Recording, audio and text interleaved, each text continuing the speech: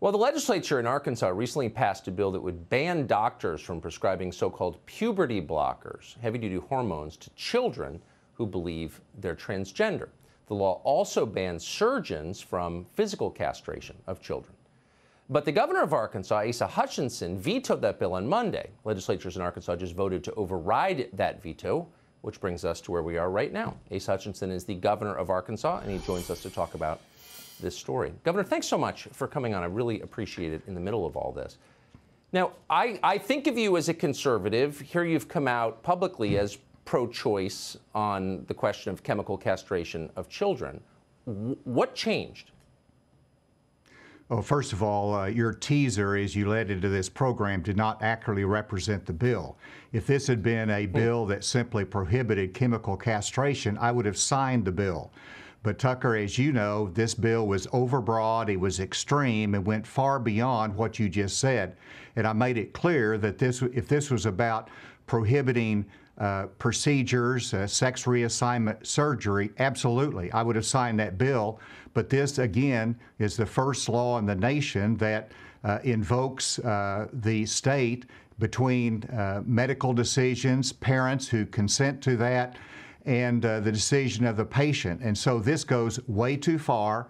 And in fact, it doesn't even have a grandfather clause that those young people that are under hormonal treatments, okay, but if I could just correct you for a second.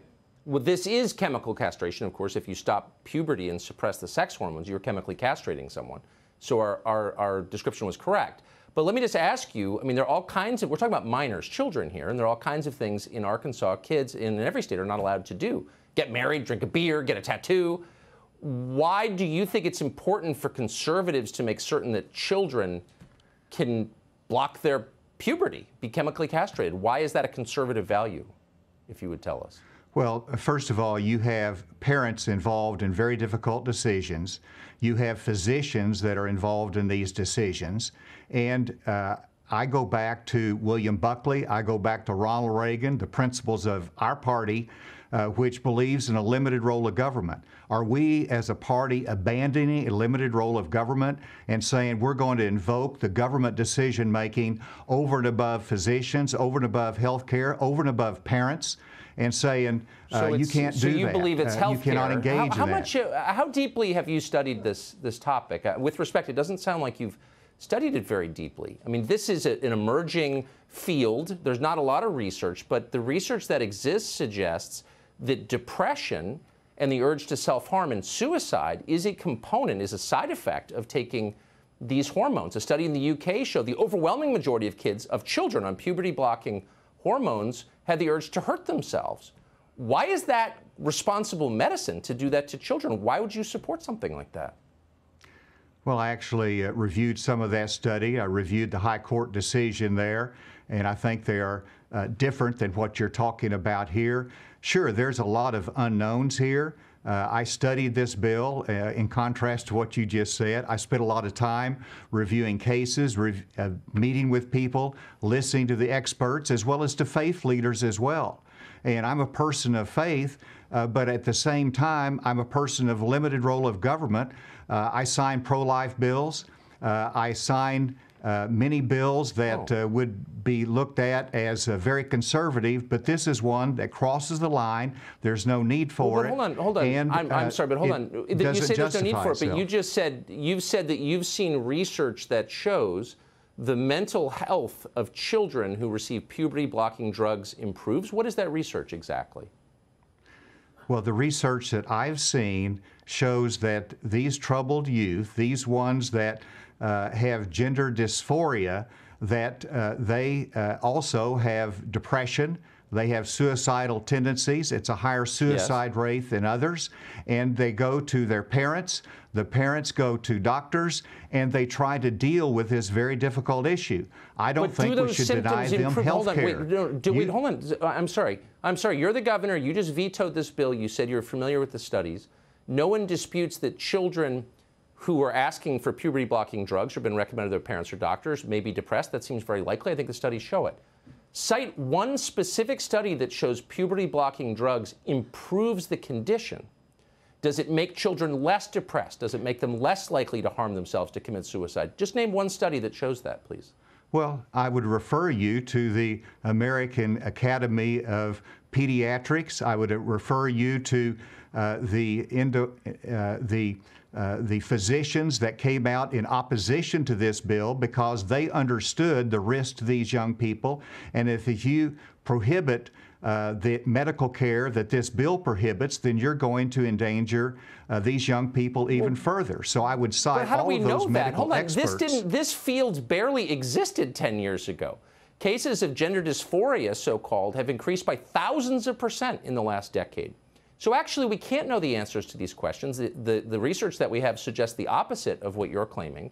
You clearly aren't familiar with the research. And so my question is, have you spoken to any of the biggest employers, the big companies in Arkansas, about this? Have you taken any calls from Tyson's, from Dillard, from Walmart? Has anyone from those companies called you about this bill? No, but Tucker, you're saying, first of all, you haven't spoken there's no to studies, one and then you cite a corporate study. Interest. No. There is not a single study that I'm aware of that shows an improvement in the mental health of children who take puberty blockers, who are chemically castrated, and you couldn't cite one. You're not familiar with the research. You were told by doctors that it's a good idea, and you went with it. But I just want to clarify very quickly.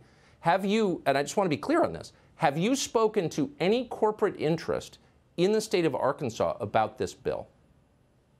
Tucker, I answered that. I answered that question, and I said, no, I have not. No, you have another question. Okay. I'm skeptical because Tucker? we've certainly seen across the, let me just say, Governor, with respect, I'm skeptical that not a single corporation in the state of Arkansas has weighed in with you one way or the other on this bill. I'm skeptical. You asked me if I had talked to them. I said I hadn't. Let me emphasize, Tucker, you are a conservative. You have a great background in that. Where are we getting back to the limited role of government, that we don't have to invoke ourselves in every societal position out there? Let's limit the role of government. Let's let parents and doctors make decisions.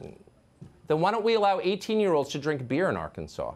Why don't we allow them to get tattoos? Why don't we allow 15-year-olds to get married?